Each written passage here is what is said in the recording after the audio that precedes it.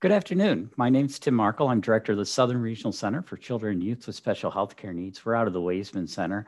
This is Conversations on Showing Up for Kids, where we have some nice, casual, hopefully fun and informative conversations about what matters to families who have children with disabilities. We are being recorded, and our guests know we're being recorded. I'd like to remind everybody that because we are being recorded and will be on the web, please avoid any personal identifiable information, personal identifiable health information. We want to protect our privacy as much as possible. I am so totally excited today to be joined by Meredith and Lisa. They are part of an awesome team that works with the Southern Regional Center to serve parents and the providers who serve those parents. So I'm going to give them a chance to introduce themselves and tell us a little bit about what drew you to Waisman Center. And being the off-the-fly host that I am, totally forgot to say who was going to start. So I will leave it up to you guys to rock, paper, scissors, virtually thumb wrestle, however you want to determine who goes first. But just tell us a little bit about yourself and what drew you to working at the Waisman Center.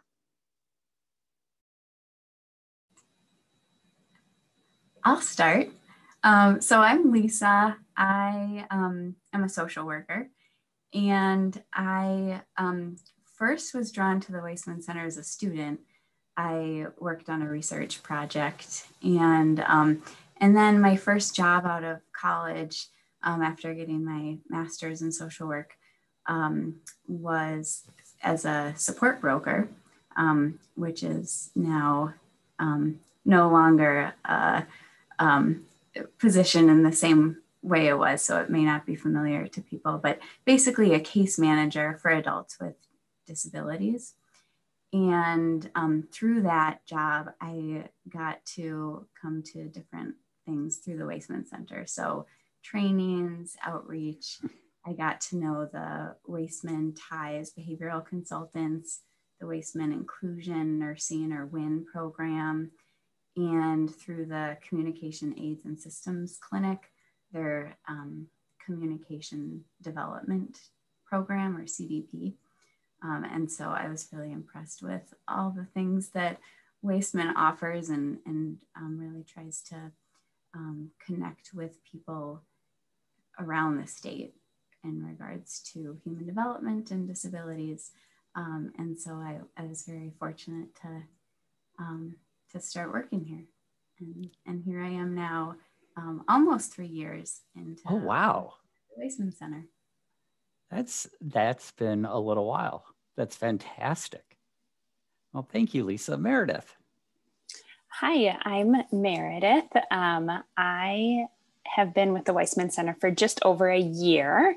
And what drew me here, I'm a social worker, and I've worked in a couple different settings for cumulatively over a decade. But I also had early interface with the Waisman Center. I actually accompanied a lot of families whose child has a disability to clinic appointments. And that's kind of how I first got to know Waisman. So when this opportunity became available, I've always enjoyed most out of all the work that I've done supporting families whose child has a disability.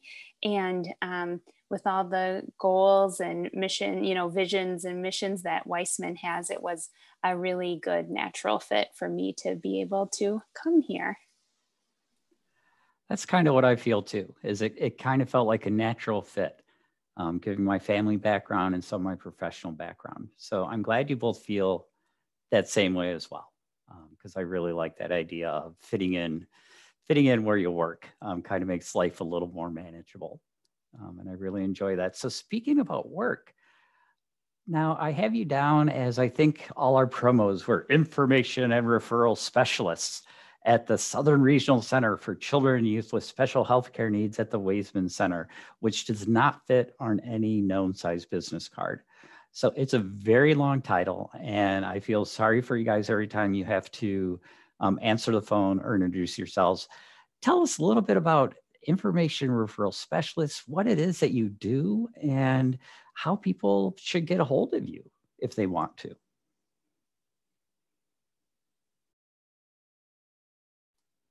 Don't make me call on you, because you know I will. How about I'll share a little bit about what we do, and then Lisa, I know you have that you wanted to share our website, which has the how to contact us part. So that would be cool. Yeah, thank you. That'll be great. As Information and Referral Specialists, Lisa and I work with two other colleagues also, Amy and Lynn. And I guess how I would describe it is people can reach out to us by phone or email with any question that they have about a kiddo age 0 to 21 with any type of disability. And our goal is always to be as helpful as possible in providing information or referral around whatever that question might be. That's my short answer. Lisa, I don't know if you have anything to add kind of to what you would describe that we do. Yeah. Well, let me start by sharing how people can get in touch with us, and then we can talk about some examples of calls that we get. So I believe I'm sharing our website. Is that right? That looks good.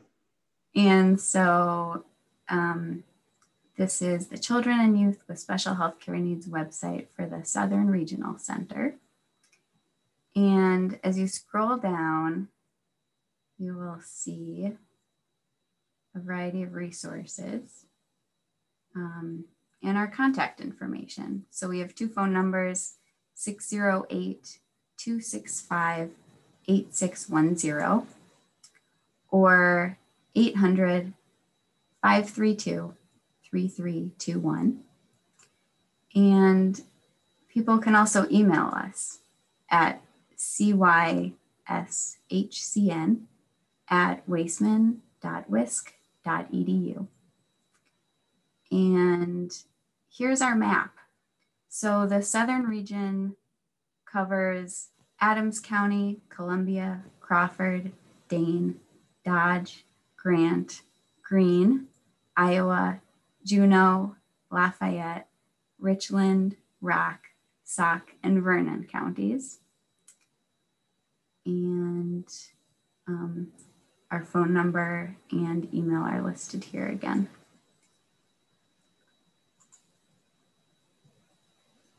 So that's how to contact us. So the types of calls we get, well, they come from family members, school staff, professionals, community members, and we'll talk to anyone. Our focus is, as Meredith said, children with special healthcare needs, ages 0 to 21. And others can refer families to us. We're happy to reach out to families, and we can call families with an interpreter. We get calls about all types of evaluations, whether it's where to go for an autism evaluation, a neuropsychological evaluation. We get calls about accessing school services and an individualized education plan, 504 plans. We talk to families who want to brainstorm and get support and talk through options and next steps. We'll talk about how to find a good primary care provider or therapist or other medical provider. We keep lists of current support groups that are meeting in the area for families around various topic areas. And we also keep updated lists about autism treatment providers and what insurances are accepted. We do our best to connect families to things that their insurance accepts. Insurances can be complicated, so we do our best in that area. And then I would say there's kind of an other category for things like where to get a disabled parking permit, or just those things that if you don't know where to call, we're a good place to check. And Lisa, just to be clear, oh, go ahead, Meredith. Something I wanted to add is I think some of the reason that sometimes we ask some extra questions, or if families have time, we take extra time on the phone because we do want to give them an answer that's as personalized or relevant as possible. I was thinking about that, Lisa, when you were saying, like, we try to know information about who accepts what type of insurance. We know that families or, community providers or doctors, whatever, are so busy, right? And have a lot on their plate and a lot of things that they are juggling. And whenever I'm talking, with somebody on the phone, I just want my information and kind of ideas and offerings to be as helpful as possible and as streamlined, right? So that we aren't sending them on a wild goose chase. I know that's something that's important to all of us. Well, exactly. Is that families don't want to call somewhere to just be told, call another place.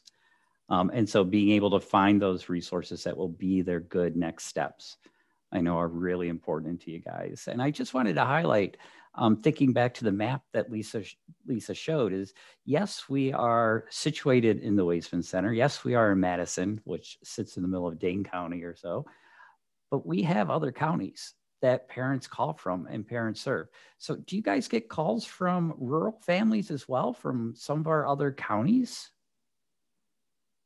We certainly do. And the resources can differ, moderate to significantly, depending on what county you live in. And so that is a question that we'll ask, if parents or providers are comfortable sharing that information with us about what county they're calling from. And that also loops back to us trying to give the best suited recommendation possible, right? The best information possible for that family or other caller, because what someone might have access to or might be feasible to, in Grant County could really be different than in Dane County. Or even if you live in Madison versus, I don't know, some other city in Dane County, right? Maybe Stoughton. Let's say Stoughton, for instance. Yes, the wonderful town of Stoughton. Different. Cool. So what kind of calls in general do you get, like, are there general calls that you almost always get, or that once a week somebody calls about blank, or it seems I'm most often talking about this, or is it like totally across the board? What sort of calls do you guys get? Yeah, we get a variety of calls. I'll give you a few examples. So a parent might call and say, my child's development is looking a little different, and I'm wondering who to talk to, what to do, whether to get an evaluation or where. So that's kind of one type of questioning that we get. Sometimes families will call saying they're looking for a mental health provider and they're not sure where to start. We'll also get this one a lot. My child just got an autism diagnosis and we're looking to access autism therapy or autism treatment. We're looking for an occupational therapist. The evaluator also recommended speech therapy. So we're looking to have those services locally and covered by insurance. I can think of a couple other topics that I know we really like talking about with families. We're always happy to talk about the concept of having a medical home with families when they call us, right? Because that is so important for a child with a special healthcare need. And then we also are... Can I put you on the spot, Meredith? And can you explain just briefly what a medical home is? Because that may not be familiar to some of our listeners. Yeah. When I think about a medical home, I think it definitely starts with the relationship that you have with your child's primary care provider, making sure that there's a good connection and relationship there, not only with the provider, but the clinic that your child is being seen at. Nurses or schedulers or, all of those people that are involved in your child's care. But I also really think about the communication between other specialists or care providers and the primary care provider, kind of a bigger picture medical home, right? All of these people are providing care to your child in one way or another. And a lot of the information that each provider has, it's important for everyone who's involved in your child's care to be aware of. So kind of that communication and collaboration between everybody who's helping to support your child. Thanks for letting me interrupt your thoughts. So now continue with whatever your thought was after medical home. For sure. We love to be a source of information for families whose child is entering transition age.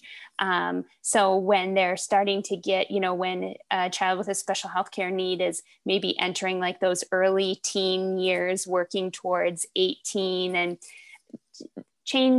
changes in service systems happen at different times. And so we just always want families to know that we're willing to talk with them about what that process of moving from like pediatric care or child service realm to adult care and adult services looks like. And Lisa, you've had some experience in that area of transitioning into adult services. Can you just talk a little bit about how important that being prepared for transition is? Because the child system and the adult system, you would think we know what's coming up, that this system knows what this system does, and that there's some really beautiful, wonderful bridge that you just gently walk, but we know that it's not that smooth and easy. So can you talk a little bit more about transition?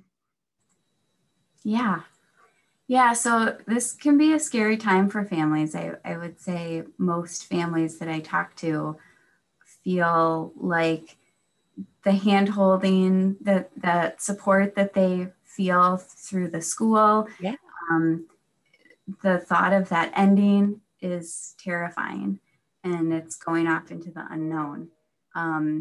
Having conversations about transition starting as early as possible can help, and certainly we can be a part of that as your Southern Regional Center.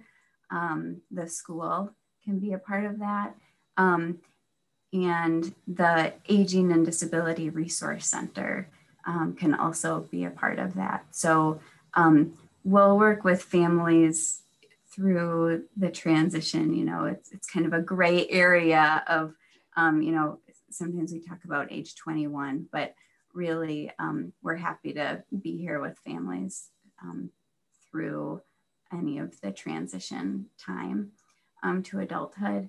The ADRC, the Aging and Disability Resource Centers for each county, will talk with families at any time about questions, but officially they'll start helping families apply for services and get connected to the adult system starting at age 17 and a half. And so we're happy to be a part of the conversation. Families can call us, even if there's not a particular question you have in mind, you're not sure what you want to ask. If you just want to talk through, wow, this is scary. I'm not sure what we're looking for here. We're not sure what to ask of the school. We're happy just to talk through kind of those fears and help kind of draft the next 1 to 2 steps with you. Yeah, I like that idea of the next 1 to 2 steps, because I know there's a million things that I could do, but I need to focus on what is the next most important thing that I need to do to help my child move along. So I like that focus.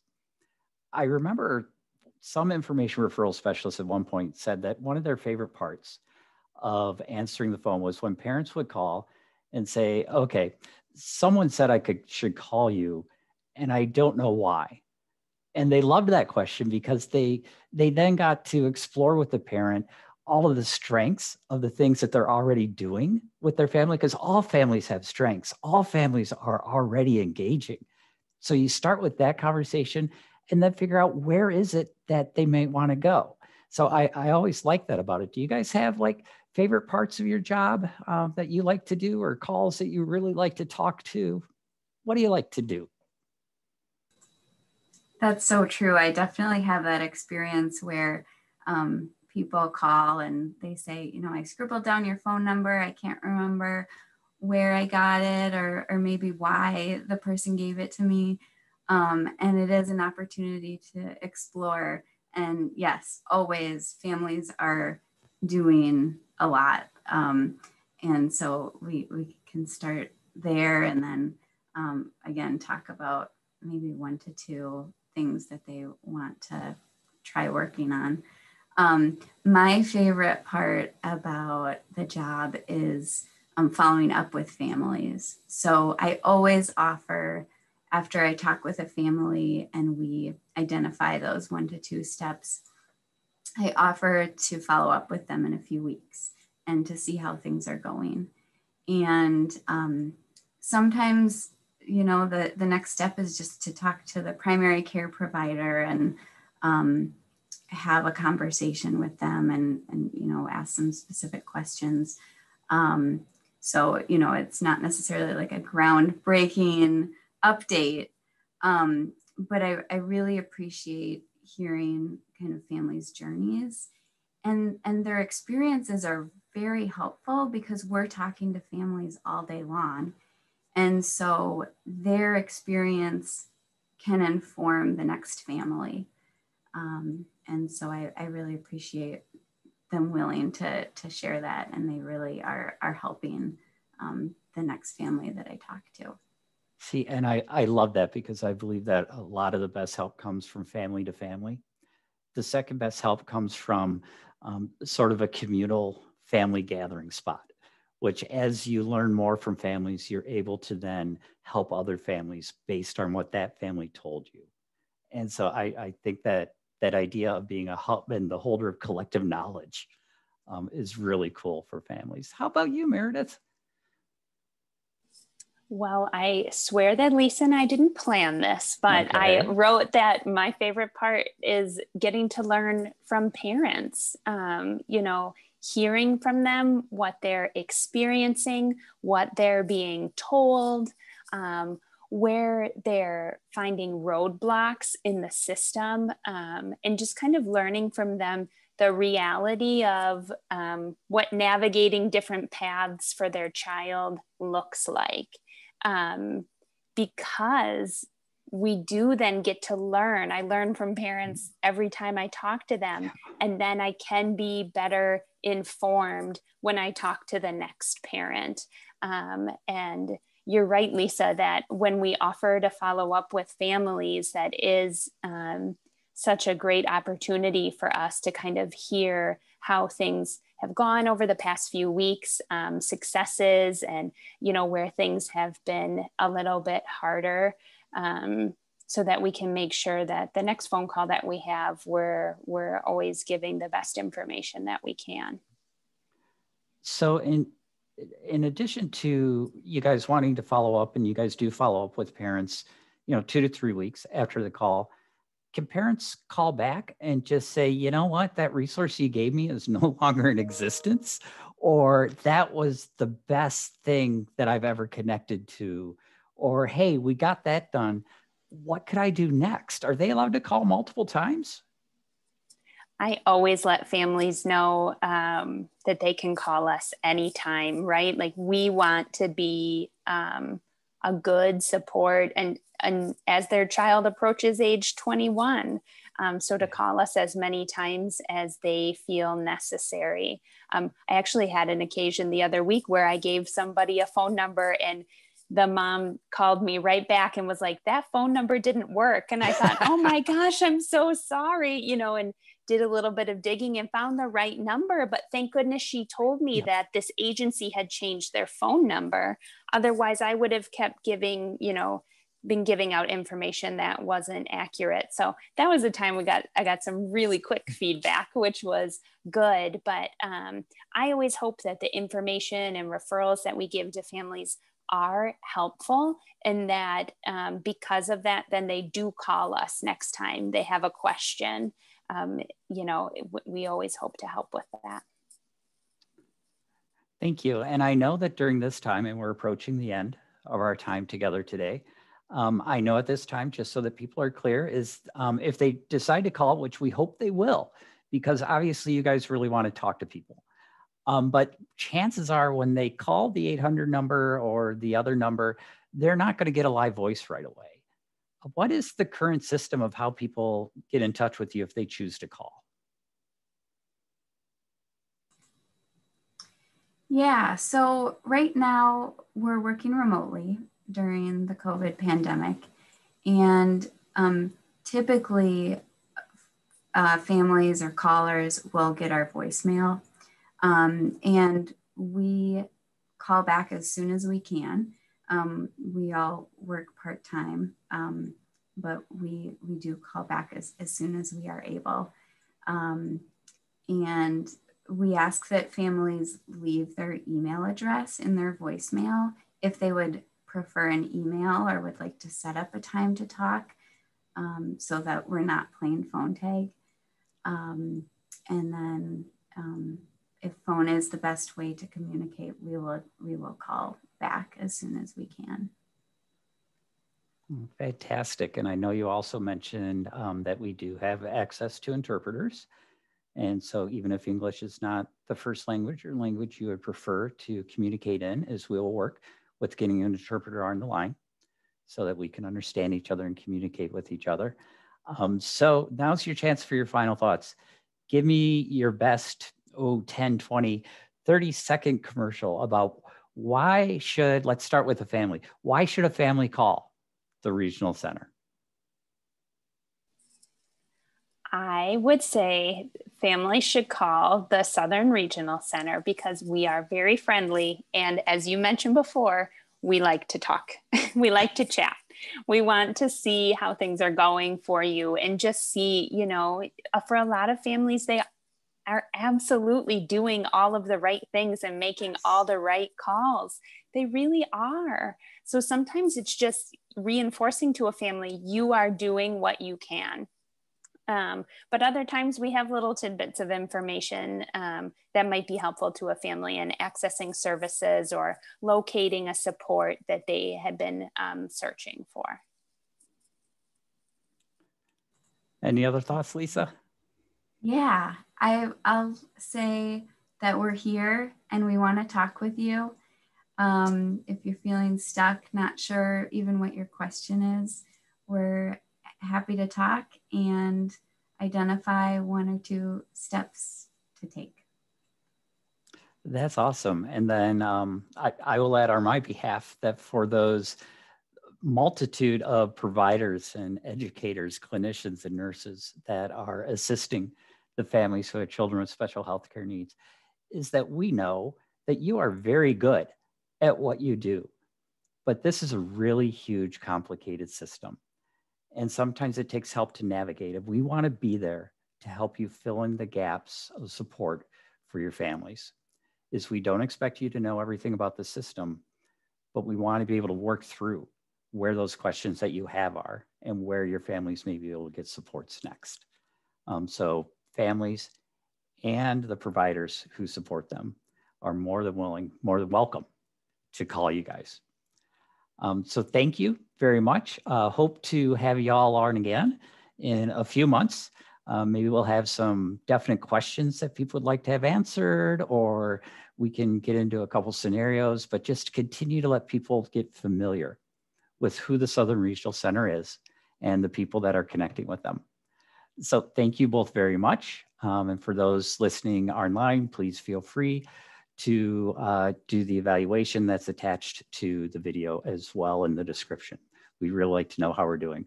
Lisa, Meredith, thank you so much for being here today. I really appreciate it. Bye-bye. Thank you, Tim. And if you want to hang on, we'll say goodbye also offline after the recording stops. So.